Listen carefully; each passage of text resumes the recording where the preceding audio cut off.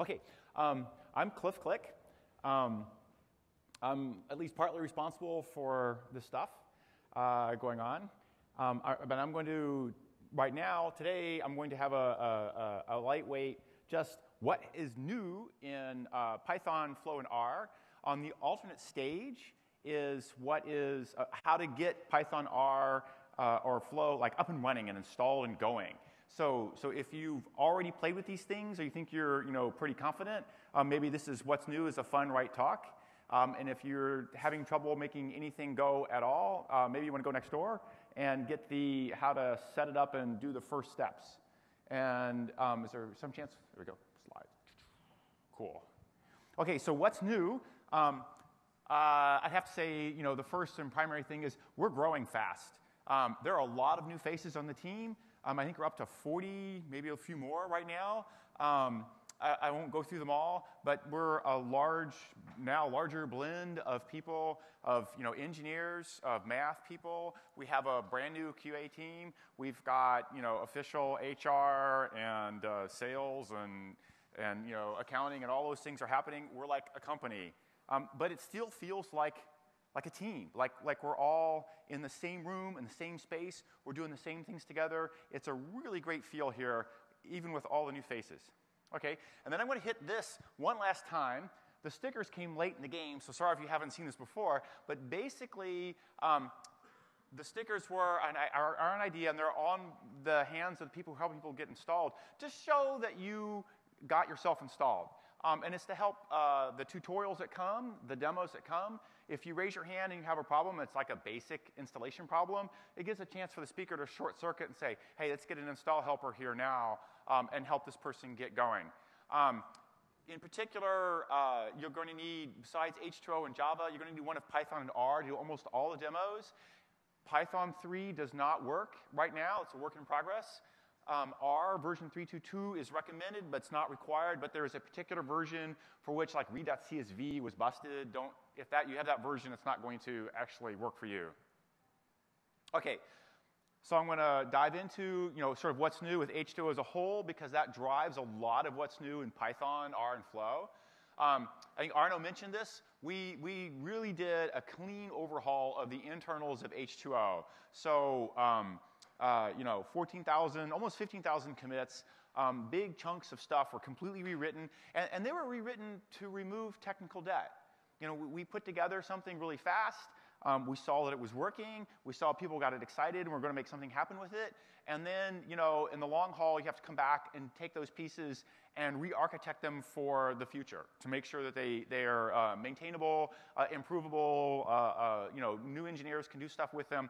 And that has largely happened and been very successful, as evidenced by all the new features that have been showing up. Arno mentioned a lot. I threw down a few down here.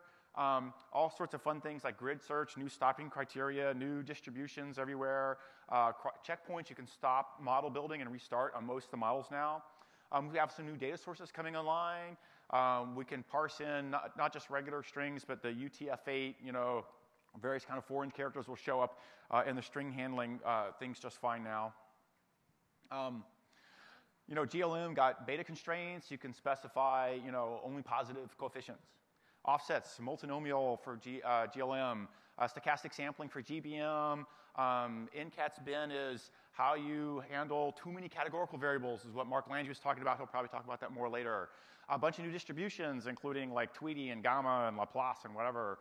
Generalized low-rank modeling with Angie. It's just like this really cool algorithm for doing dimensionality reduction in a very, very intelligent way. So getting rid of all the redundant data and just keeping what's crucially there. And from there, you can impute missing values very nicely. You can, the more dimensionality, the reduced data feeds into other modeling techniques very nicely. In particular, GLRM and deep learning going together seems to be a really powerful combination. And then Aaron has put together a nice way to do ensembles of models where the ensemble is strictly stronger than each of the individual components. And I think she has a talk on that as well. So there's been a lot of improvements in the core of H2O all over the place. And then at this point, I'm going to take a look at some of the actual bits here. I'll get my timer going. OK, fine. So the major thing here is that we have a Python at all. We started out with none at the start of the year. We threw together a prototype. People loved it. People hated it. People had all these comments. We tried some new experiments in how to work it. Some of that worked well. Some of that did not. We took a lot of feedback from the Python community who jumped on it and played with it and toyed and messed around and said, no, this works. Yes, this doesn't, whatever. And we turned around and we've cleaned it up, taken all their feedback, and pretty much implemented all of it. And now we have a fully functional Python client. It has, it's parity with the R client. You can do all the things you've been able to do with R for the last year, and all the new stuff you can do in Python as well. Here I'm showing some cuts from IPython Notebook or Jupyter. We'll have more demos coming today where people will talk about this in greater detail. But definitely you have a full development environment situation set up where Python is the core tool you're driving H2O with. You can do all the standard stuff you might expect. So you can load data, you can munge it, you can clean it. String split, trim trailing things, parse dates out of string columns, build new features, add, subtract, multiply, divide, log, transform, the standard stuff. You can do applies. You can have functions that you apply on the entire data set written in Python. Here at the bottom, which people in the back probably can't see, I've just done mean of the squares minus square of the means, standard deviation. There's a line down there that says have an abstract function that's just doing square a column and sum it. Put into an apply call there. Data can come in from all the places that H2O normally takes data from. CSV files on your local laptops, that'll be the demos today. HDFS, NFS, Hive, we can read Hive files directly. S3, ORC's coming. In fact, probably by the end of this week, we'll have Master Bleeding Edge will have ORC. Python objects. You can go back and forth between H2 and Python. If your data is small enough to fit on in your Python workspace, you can just take a Python array and shove it to H2O and do machine learning and shove the results back, or whichever way you want to go with that. A full set of Pythonic column and row selectors. So we started out with being more R-like and more pandas-like, but most of the Python community said, no, we like Python as Python. So it's very Pythonic. Select columns by name, by index. Negative index does what Python does. It means get a column from the end. Do slicing in both rows and columns, any two-dimensional rectangular grid thing with strides. Do lists of columns or rows. Filter by arbitrary expressions. So you can say, here I have one that's all the rows where the first column is greater than a half, do something. The next one down is, I can assign, the same way as I can do a get. And then at the bottom, which again, the people at the bottom can't see, I'm doing list comprehension, where I can put a data frame in a for loop, put a list comprehension around it, and it does the obvious right thing. So I can go write my Python code like I'm talking about a Python data frame, a Python list or array or whatever it is, and it will turn into standard everyday Python behavior, but running on H2O on big data. So you could have a terabyte in the cluster and be writing your Python code, and it's interactive. It feels like you're at a console and you're just typing away.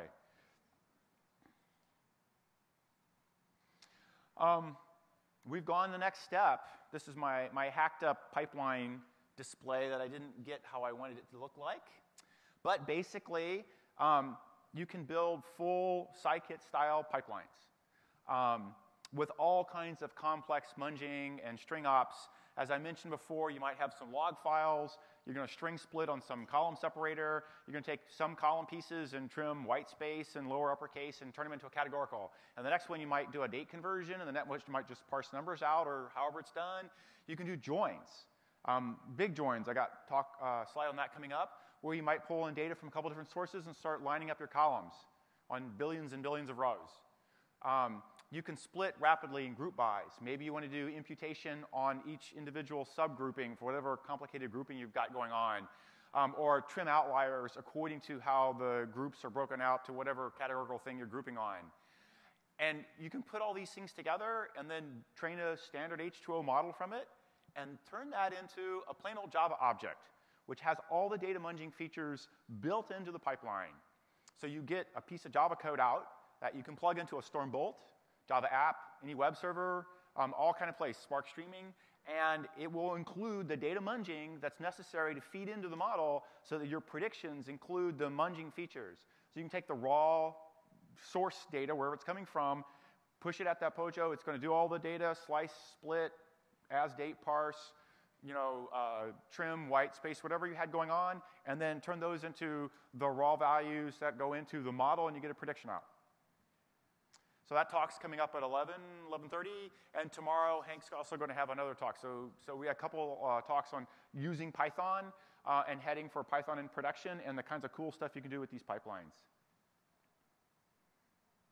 Okay, one of the big sore points we had with R, and that we've rescued it for both Python and R, was big data, big temps.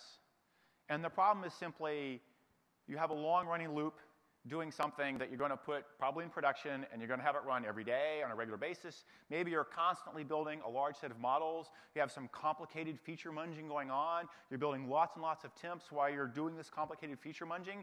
Well, if you've got big data, you have big temps. And after a while, you run out of memory, and you have to do something about these temps and clean them out on a regular basis. So we've figured out how to do all the temp reclamation for you. Basically, it's managed by the Python client using Python's ref counting. So when whatever function you have exits, whatever a lexical scope ends, the Python does his ref counting thing. He calls his finalizer, and will clean out all the temps that are dead at that point. So you won't need to do what do I have left alive at the end of my loop that I need to clean out so it can fit into my next loop. It'll all get cleaned out for you. You can fine-tune, control it. Any object that you put a name on yourself will have that name in the cluster, and that won't go away. That's yours now, and you have to remove it yourself. And that will be true of all things like any loaded data, models built, or anything that you've done an assign a name to. Those will stick around till you explicitly remove them.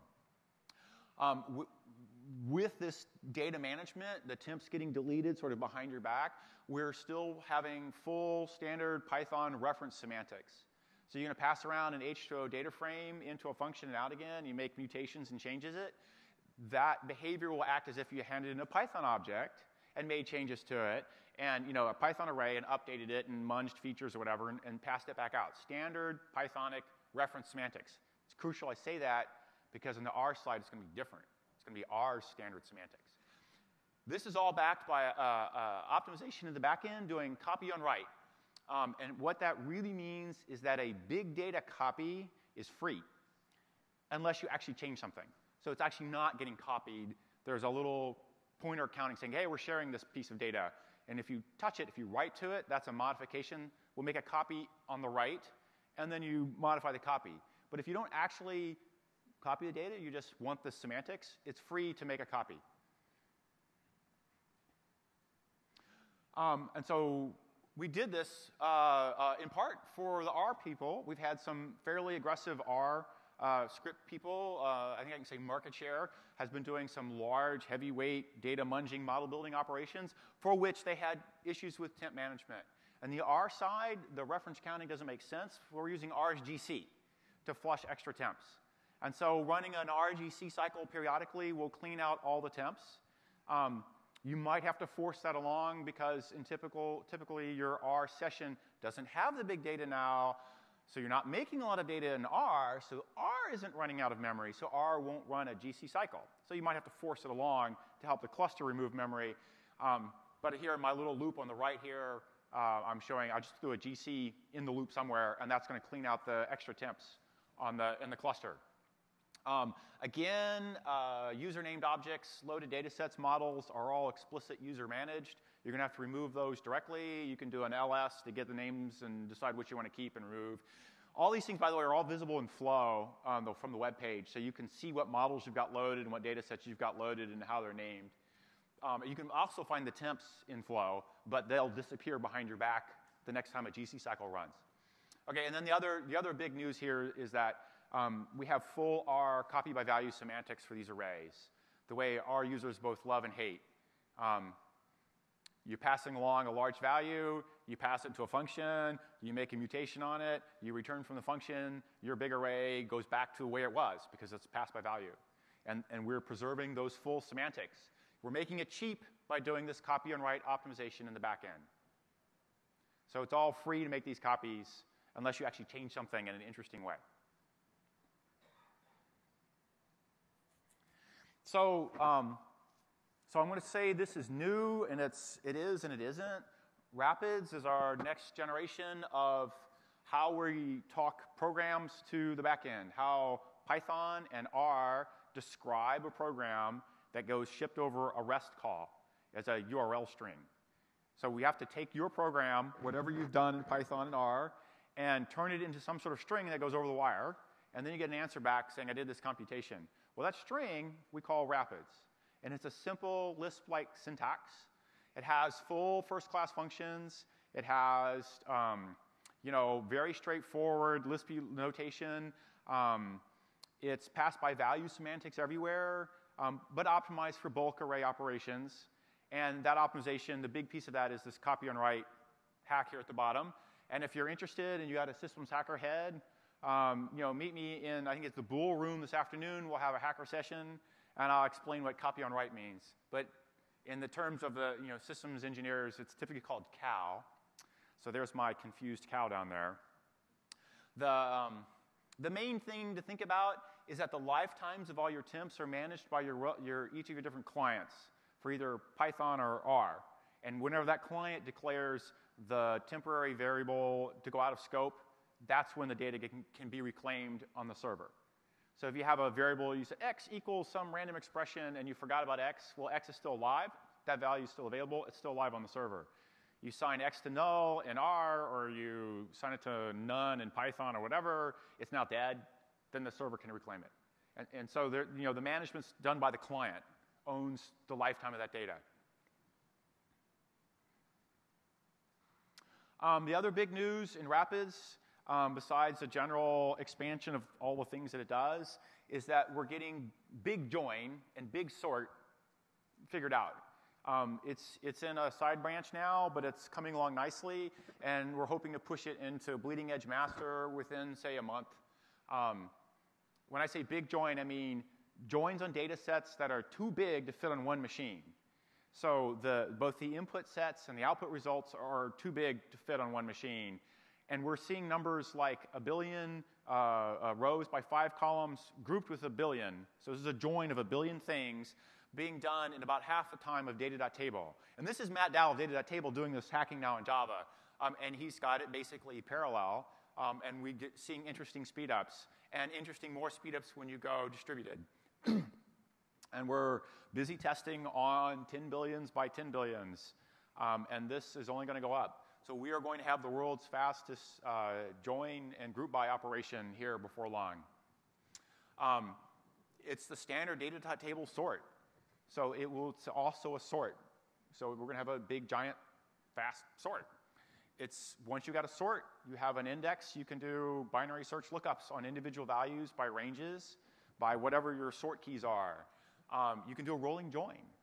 Rolling joins are the last observation carried forward kind of join. It's if I have something like a commercial advertisement event that I'm running, and then separately I see sales, and these are not necessarily correlated, but presumably the commercial drives the sale. I want to take maybe the last commercial that happened before the sale as those are correlated.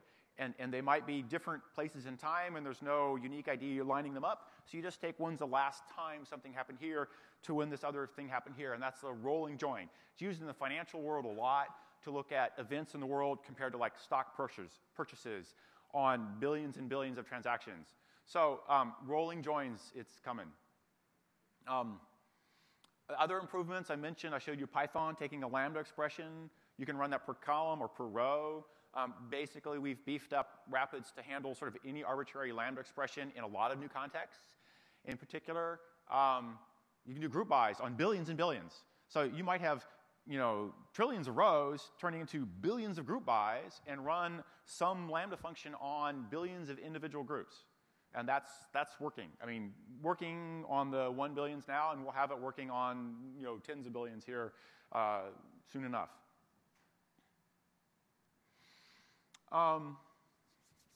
Flow, I was thinking I was going to show what's new in Flow, but actually Flow is almost brand new this last year. I think we were announcing it at last H2O World. Flow is this really slick, notebook-style, browser-based tool for driving H2O. It's a notebook style. You can put in commentary and text to describe the story that you're building, but you can have steps in there that are executable, just like an IPython notebook where I said, load some data, do this munging, drop these columns, do imputation of the mean or the mode or whatever, build my models, build more models, compare them, line them up, do predictions, whatever, the whole 9 yards of what you can do. It's all available in Flow. And in more recent memory, things that have happened here, confusion matrices as a graphical thing pop out. ROC curves are now completely available. So if you've built a model in R or Python, you can go to Flow and get your ROC curve popped right out that way as well. You can see your plain old Java code come out, just so you can take a look at what the thing's doing for your Java code. Grid search is available now from Flow. You can import and export models so that you can save your models to disk and share them with your friends and then pull them back in. You can, at the time that you load data, you might want to change column types. If the internal parser is guessing the wrong type, you can go column by column and pick what type you want.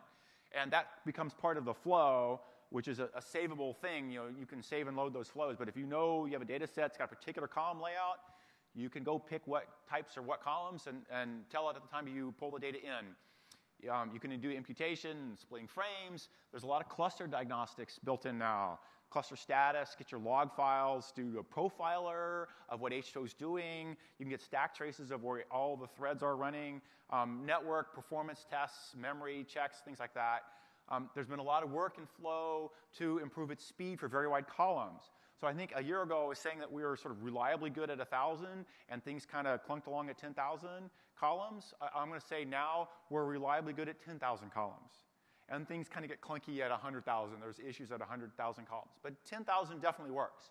And definitely you can look at it in Flow and screw around and pan and do all kinds of fun stuff there. OK, so the last thing I'm going to say about what's new is what's not new. So we're still committed to producing the fastest, bestest, biggest, baddest machine learning on the planet. Quality, size, scale, speed, it's all there. Billions by billions joins, grid search, new algorithms, new data sources, new all kinds of stuff. Rapid pace of innovation, tons and tons of new code, about 15,000 commits on H2O3, not counting the time before that in H2O2 that got rolled in H2O3. So we're one of the fastest moving open source projects on the planet, and we are producing new functionality at a super high rate. The culture internally really is one of people who care about what the code is, what it does, how it works, what's the user experience, how do we make your life better, that you can take this and save the world, do your good stuff, and make the world a better place for everybody. It's a bigger team, there are a lot of new faces, but everyone's just as pumped about doing it right, doing the right thing for the right reason. So we are as ever committed to producing the best stuff on the planet for everyone to use. It's about community, culture, and code. And that's it. Ta-da. Thank you. So I have a few minutes for questions. I see some hands. Oh, here you go. Do you know when interaction terms will be available through H2O Flow? Through Flow? I thought interactive terms was available through Flow. Do you know if it's not? It's not yet? I know it's available through R, and I think through Python as well. Yeah. I mean, it's available through the packages, but I was wondering if there's a way to import and then do a poly expansion using multiple degrees and stuff, just without any scripting. Right. I don't know off the top of my head. I will go find out, though. Like I said, as far as I knew, it was available. I know it's completely available in the back end. A couple questions there. Yeah. Yes. The hand's raised, and we're not actually got a question. No, not you. Yeah.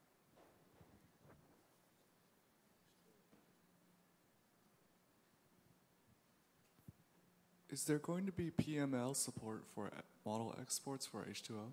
PMML support? Yes. Unfortunately, PMML is not really an open standard. And so there's not a good way to, well, there's two issues. One is because it's not open, you have to get permission, which was not forthcoming. We tried about 2 years ago and didn't get it.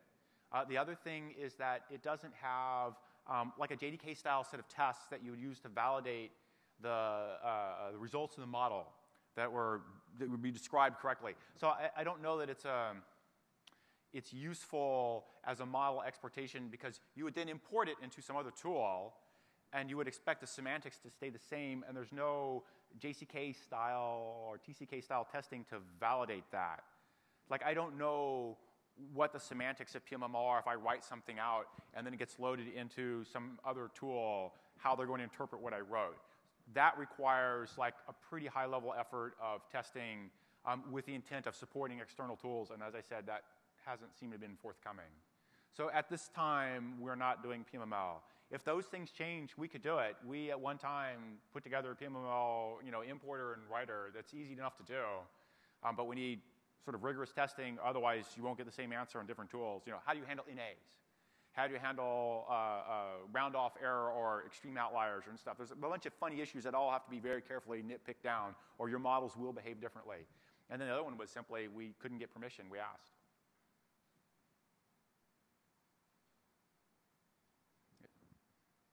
You seeing a question in the back?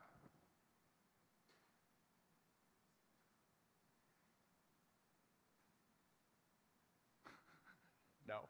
Okay. You want to?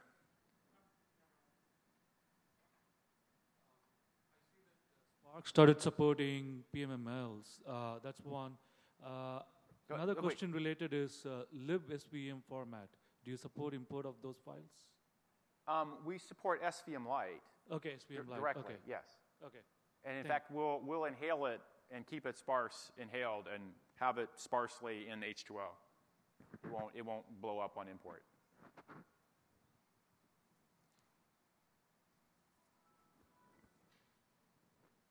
You wanna?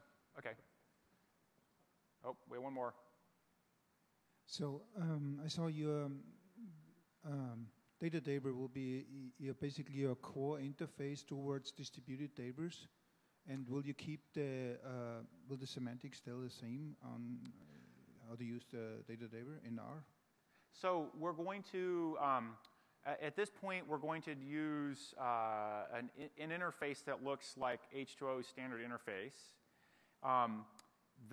What goes on in data.table that's different from what goes on in R is actually fairly small in terms of how you select things. If that turns out to be interesting, we can put in a data table full semantics wrapper. It doesn't make sense for Python, but Python will have full access to this as well.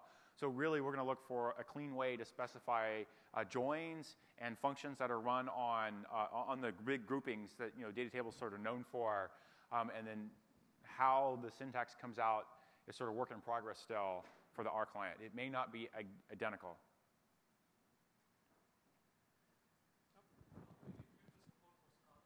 So repeat, please, or I'll repeat. So any future support for Scala. So Scala is basically a full-fledged client by now. We have been doing sparkling water for a while, and sparkling water, of course, is H2O and Spark, but Spark's Scala. So it's really H2O and Scala. You can do all those things that you can do in Java, you can do in Scala directly. If you have sparkling water, then you get the RDDs support the full pipeline with Spark stuff. But if you just want to do Scala as a way to drive H2O, you can do that now. It's a full client. Flow will drive H2O. You cannot drive Scala from Flow. Flow drives the backend via a REST API call. It's the same as Python and R. I have one more, and then I got to get off. Yeah, any plans to support native code like compiling to Go? Like TensorFlow is Google with TensorFlow. I'm sorry, any native support? My question is, are you so currently supporting VMs, Java and so on?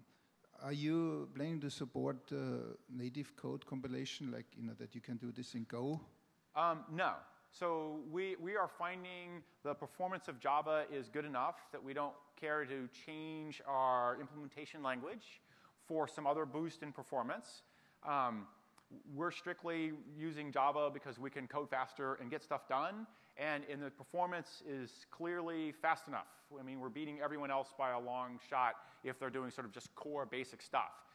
There are a few places where we might pull in bits and pieces of native code for things, but that would be hidden internally, called from Java, and strictly used to drive like certain algorithms faster. So the obvious one would be deep learning might want to use GPUs. And less obvious, but actually right on the edge, is whether or not you want to take BLAS libraries for dense linear algebra. We do pretty well, but BLAS does a little bit better. So we could pull in BLAS to clean up or speed up a few things in the dense linear algebra realm. Other than that, we don't have any plans for doing any implementation outside of Java. If you're looking to write new algorithms, you can write them yourselves and call Java, intercall. You know, the JVM, it's fully embeddable in other pieces of work. You can take H2O and embed it in your own application any way you like. As long as you can call out to a Java process, works fine. Okay, and that, I think I need to let somebody else go. Well, so actually it's now the refreshment break. So time for coffee, take a break, stretch your legs, and then we'll be back here at 10:45. Tomasz will actually be giving a talk on generalized linear modeling.